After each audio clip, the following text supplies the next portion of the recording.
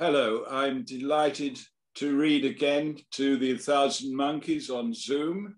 I'm a rhyming translator poet, and this year, 2021, is the bicentenary of the death of John Keats. So I've translated a poem from the Greek of Angelos Sikelianos, the last great traditional poet of Greece, which is called John Keats.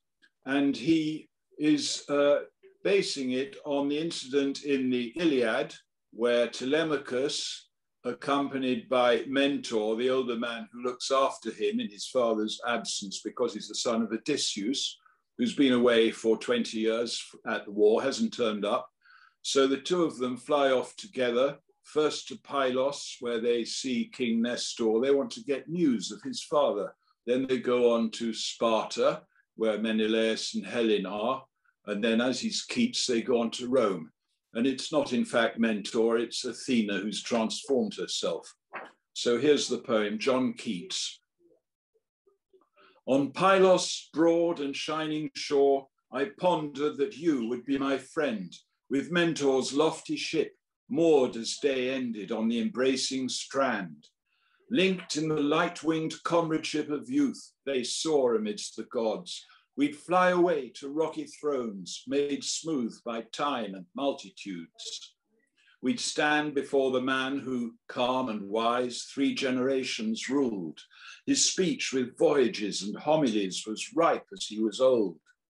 A heifer for the gods, 3 seasons grown, dawn, the blood right to come. Hark! His 3 daughters yield a single groan against the axe's hum. The eye, black-fringed, slow rolling, in a moment by darkness smothered, the horns that served no purpose, pallid crescent in gold foil covered.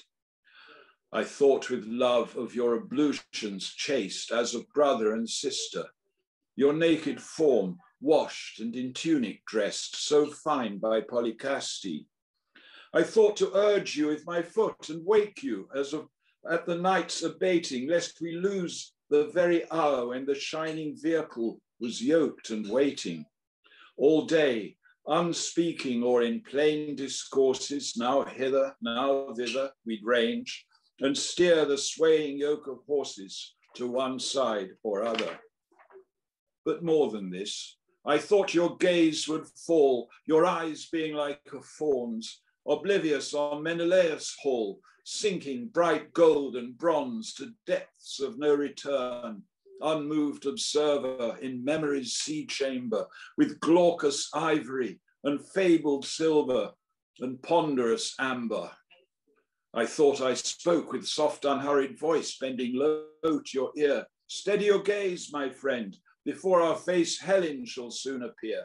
Soon here before us, we shall recognize the swan's peerless daughter, and from that time we must immerse our eyes in Lethean water.